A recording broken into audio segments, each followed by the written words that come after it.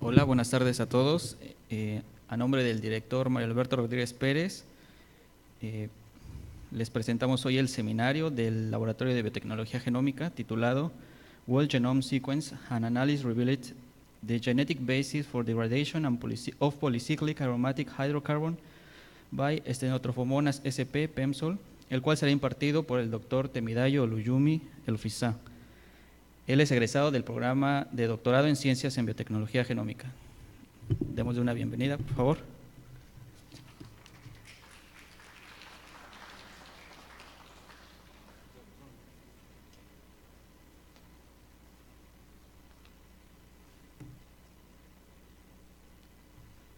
Thank you.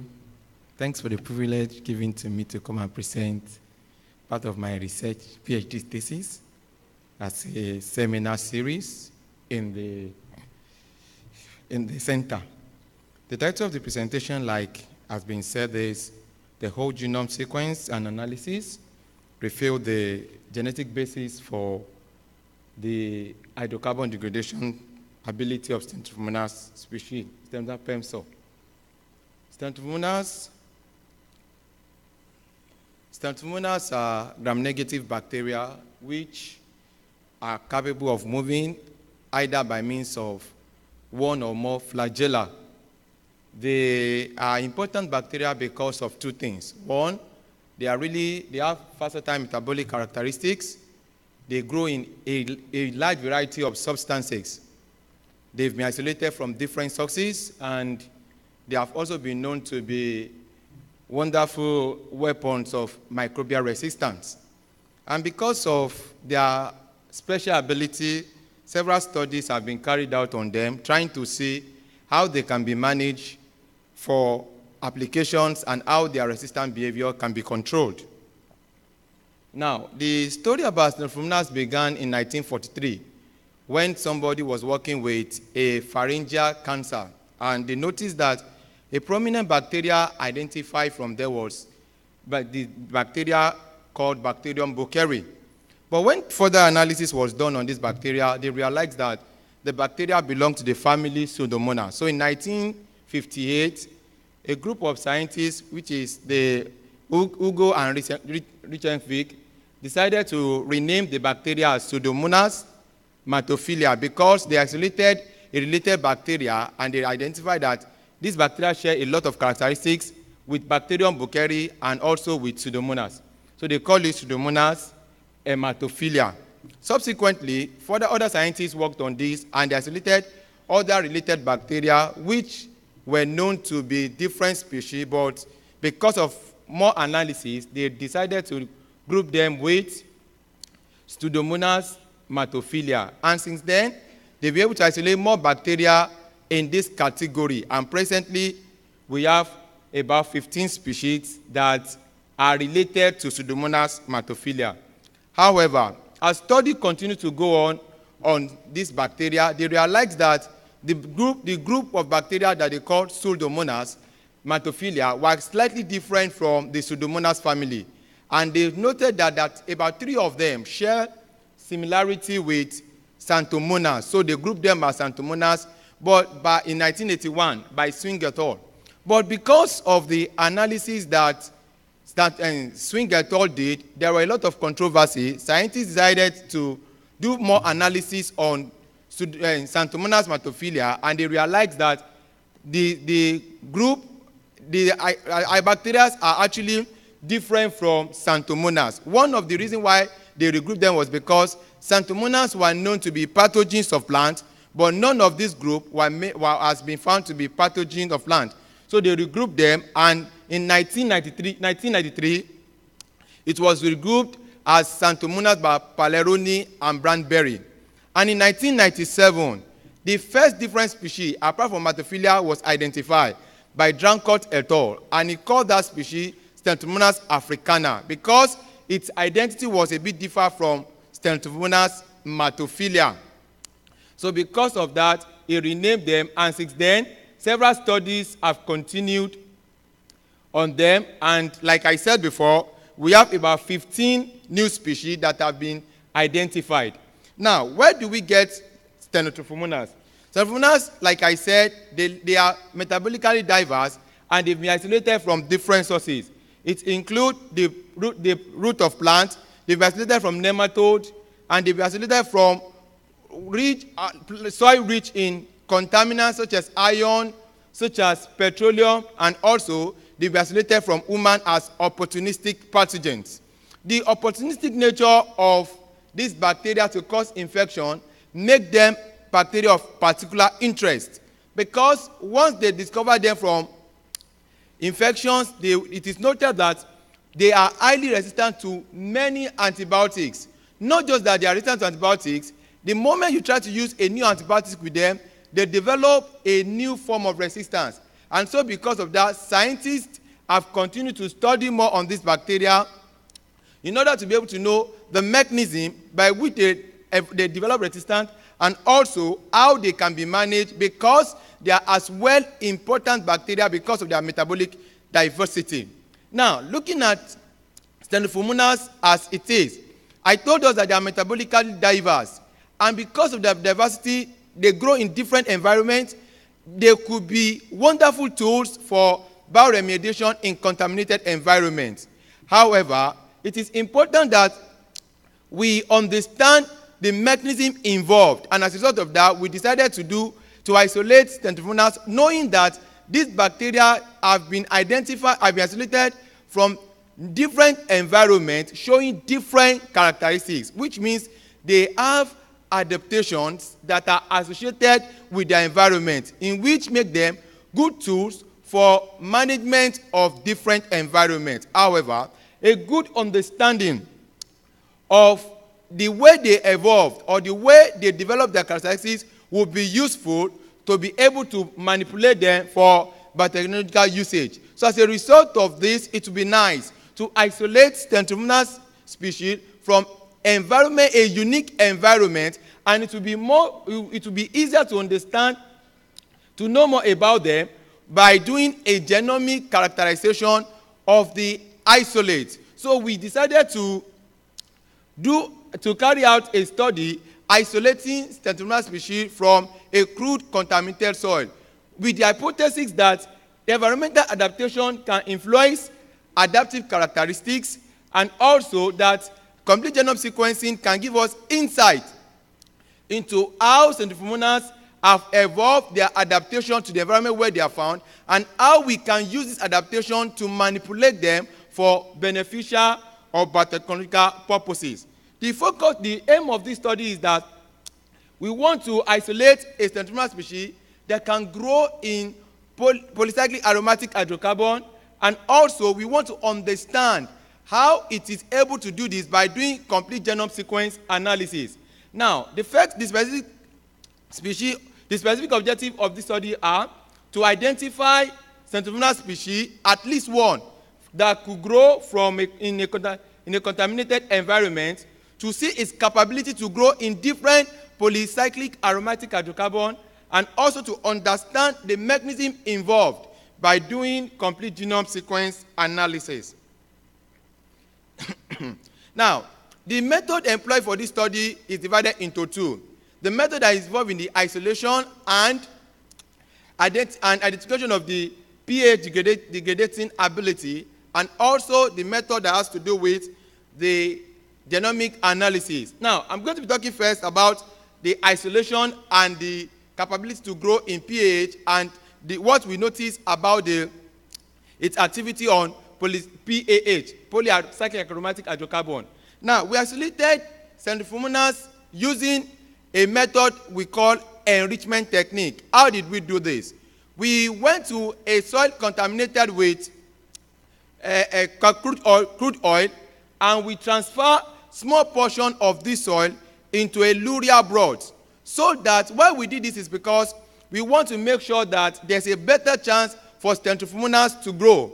Because sometimes if we place them directly on selective medium, because it could be minimal in quantity, it may be difficult to recover them. So we did an enrichment technique, after which we carry out a serial dilution and then transfer the diluent into a selective medium called Stenotrophomonas, vancomycin, imipenem, and fluticin agar. This agar, this was plated on this selective medium, and then incubated at 30 degrees because of the environmental temperature. Now, after 48 hours, colonies that appeared on the plate were further worked on. Now, following the identification of colonies on plate, we did biochemical characterization as described by as described according to the Badges Manual Determinative Microbiology. And also, we do molecular characterization by using a primer we designed in the lab to amplify the 16S fragment of the Stenotrophomonas genome. Now, to know if Stenotrophomonas could grow on a hydrocarbon, what we did was to get a minimal medium using at least one hydrocarbon as one polycyclic hydrocarbon. In this case, we use naphthalene as the carbon source. So when we use that as a carbon source, we check for the growth of Stenotrophomonas. This was done both on solid media and on liquid media. And the growth which we noticed were further evaluated to see if there is a degradation that has taken place by the growth of Stenotrophomonas species.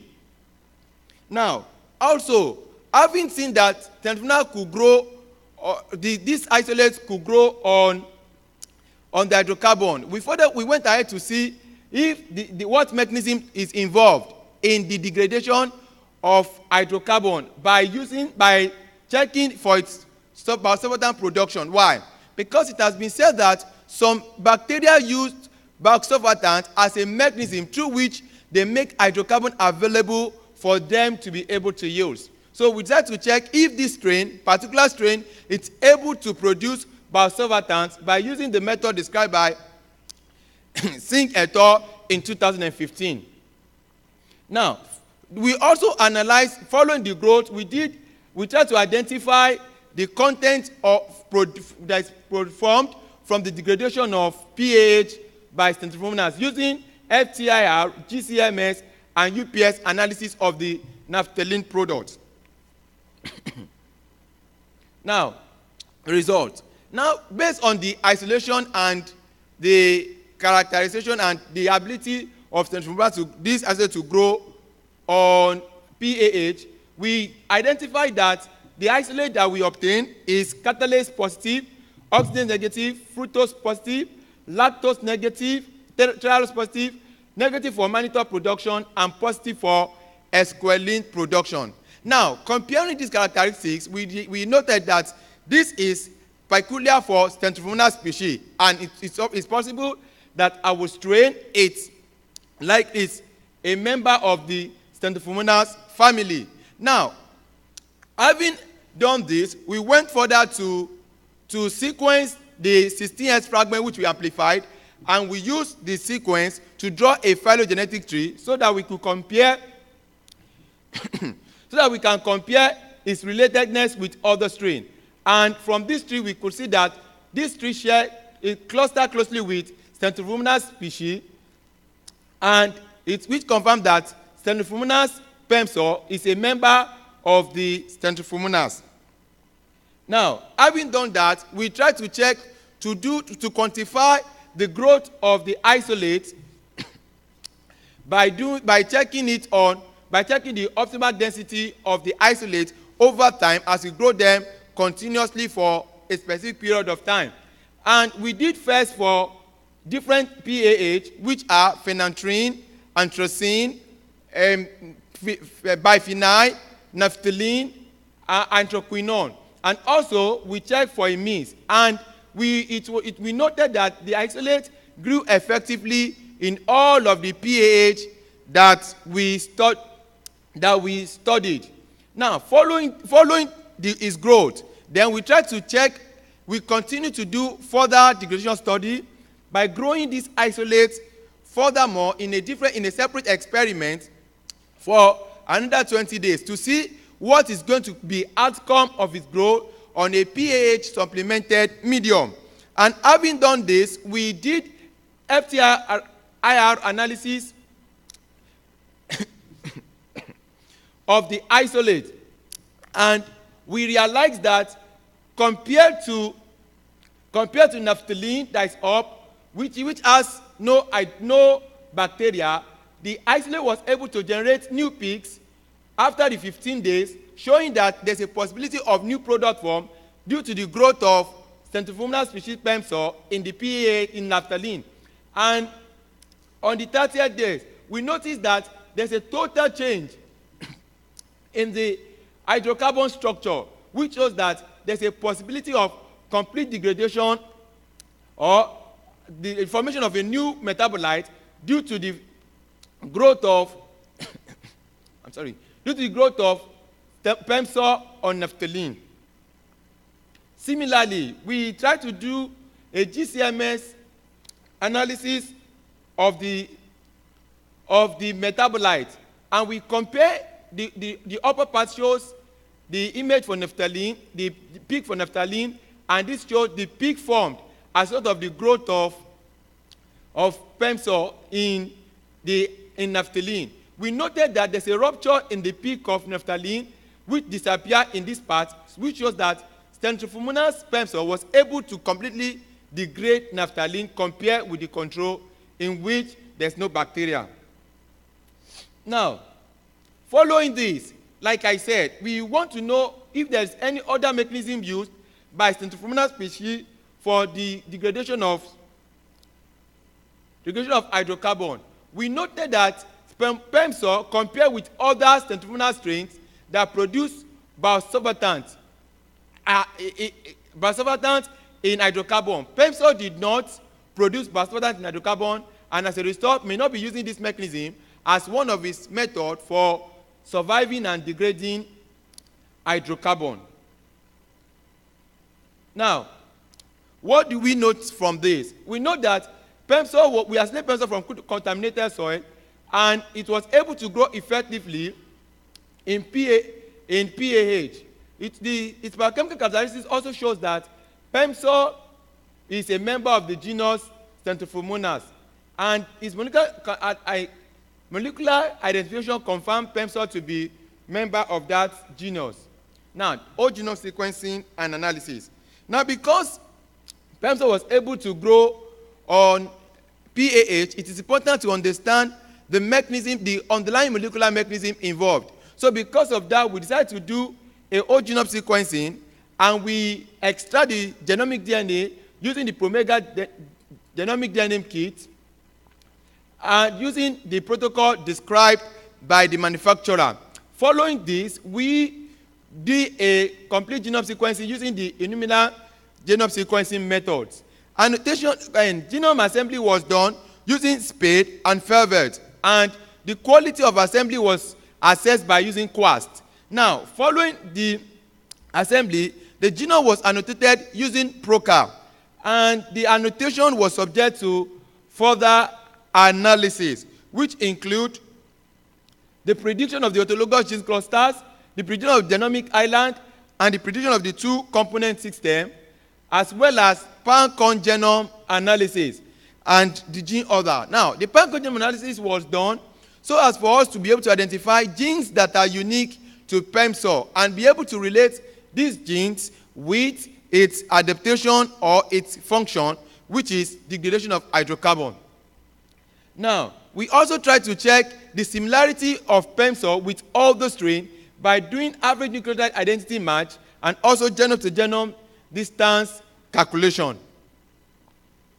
Now, based on this represents the circular genome map of Pemsol, and this shows the genomic DNA that were found in Pemsol. Based on this, we are able to identify 35 genomic islands, and some of which contains the genes in Pemsol that are associated with hydrocarbon degradation. Now, also, like I said, we used the pan-con genome analysis to predict the unique genes that are present in Pemsol, and we were able to identify 135 unique genes that are present in Pemsol, and we have almost some of them that are involved in degradation of hydrocarbon. Some of these genes are also present in the genomic island.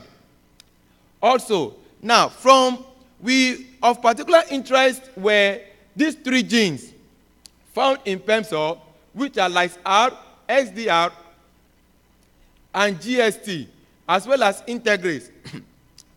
These genes found in Pemsol have been identified to be associated with hydrocarbon degradation. And when we compare Pemsol with other Stenotrophomonas species, Matophilia, Cheilatifaga, all other species that have been reported, we noted that these genes were only present in Pemsol, and as a result, we believe is one of the mechanisms it's using for the degradation of one of the genes that are associated in Pemsol for degradation of hydrocarbons. Now, we also know that the Pemsol has 65 two-component system. What is the importance of this? Signaling pathway is an essential factor through which the bacteria were able to sense and move towards or away from harmful substances, and also help them in their ability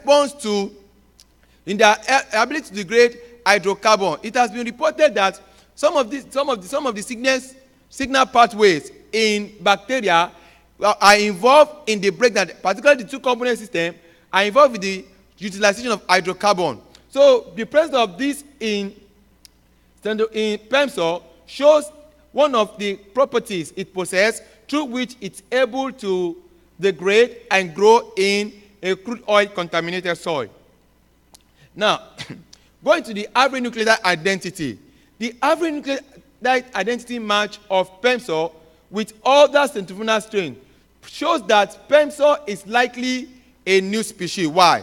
Because it is said that for 2 bacteria to be the same, they must have an average nuclear identity that is about 98%, between 95 to 98% similarity, 100% similarity. But however, for Pemsol and other bacteria compared, we have less than 90%. So which shows that the Pemsol is likely a new strain. This is also confirmed by the GGDH, genome to genome distance calculator, which is far way beyond the threshold, which is the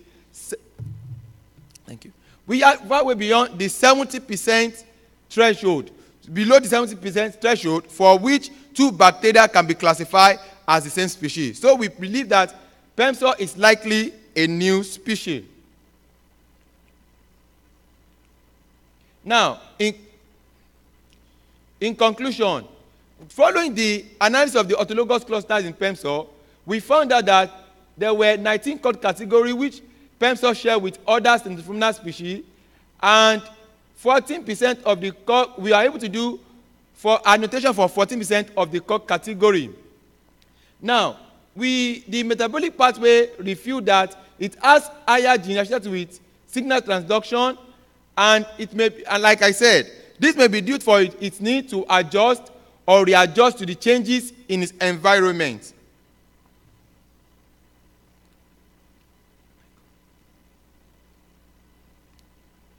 Now, the pan-con genome analysis of Pemsol shows that there's lateral gene transfer because of the number of unique genes it possesses. And like I showed in the other image, the other diagram, you will notice that the genes that are unique to Pemsol came from another bacteria, and the bacteria is called Lysobacter, belongs to genus Lysobacter. Now, also, the genomic island in Pemsol confirmed presence of lateral gene transfer. Like I said before, 2-component system in Stenotrophomonas confirm its relationship with its adaptation to its environment. Now, we also found in Pemsol an adaptive provage, which is essential, which we noted that it's an oxidoreductase. Oxidoreductase enzyme is one of the enzymes that is needed by bacteria for the degradation of hydrocarbon. So maybe this provage in Pemsol is assisting it for the degradation of PAH. Now, like I said, the complete GGDH and average nuclear identity show that Stenotrophomonas Pemsol is likely to be a novel species. Now, the further genome analysis shows that it has about 60% genome function for signal transduction, and the KEGG mapping of the genome shows that there were 32 genes that were directly involved with the degradation of hydro-PAH and other xenobiotics. Now, like I said, Stenotrophomonas Pemsol has this profile which is from staph, and it is an oxido-reductase profile which can help Stenotrophomonas in the degradation of PAH. Thank you. Thank you.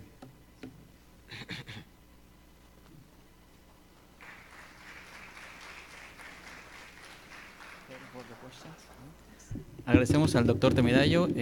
Iniciamos con la sesión de preguntas.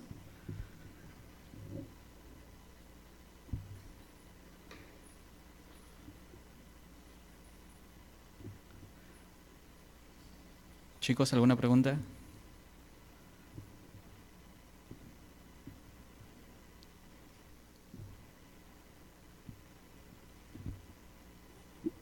Bueno, siendo así, agradecemos al doctor Temidayo y damos por terminado el seminario del día de hoy. Gracias.